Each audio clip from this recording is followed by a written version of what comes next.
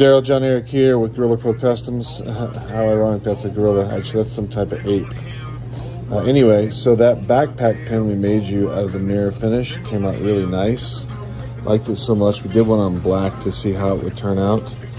And I'm pretty happy with it, bro. If you like this one, I'll hook you up with this one too. This is actually a badge that we put on license plates. I know you've seen these in our shop before.